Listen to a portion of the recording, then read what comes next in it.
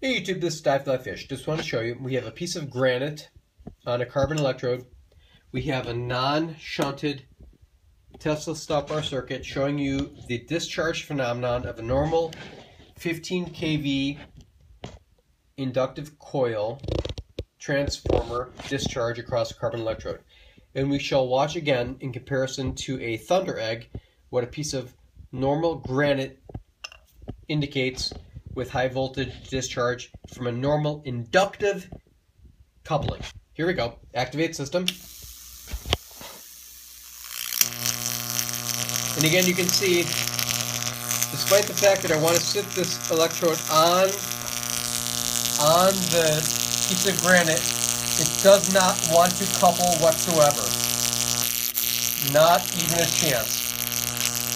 Okay? So what we'll do is shut the system off. I'm going to shunt it across the Tesla stop bar circuit, which again is a capacitive inductive discharge phenomenon. And you will note the complete difference between connecting with the granite and the electric discharge phenomenon unto itself. So here we go, activating the system.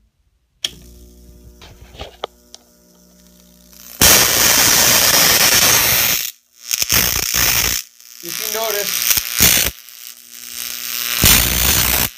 there is definitive interaction between the granite and the capacitive inductive discharge. It's not just strictly inductive, it is inductive capacitive. And I do believe that this is the way that planets work together. So you cannot accomplish this with a strict inductive discharge.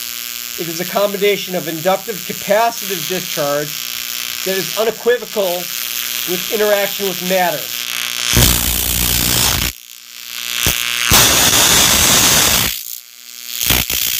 There is a complete difference in the qualitative interaction of matter in this resonance in comparison to normal induction. So please note that this is not normal inductive discharge. This is inductive capacitive, as Tesla would have noted.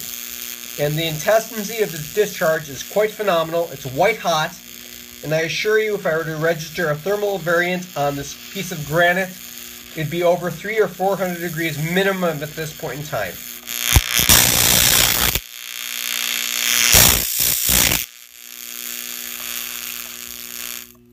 Please take note again. Induction versus induction capacitive discharge. It's quite phenomenal, the difference. Thank you for watching. Have a great day.